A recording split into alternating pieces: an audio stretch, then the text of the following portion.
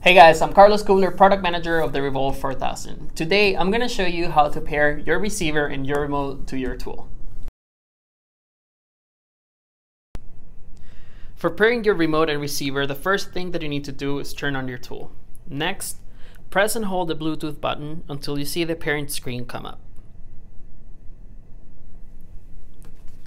Take your remote and press and hold these two arrow buttons until you see the green lights flashing.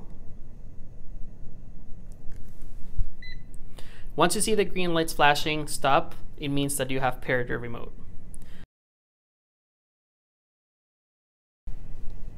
For pairing your receiver, press and hold the Bluetooth button again until you see the pairing screen coming up on the tool.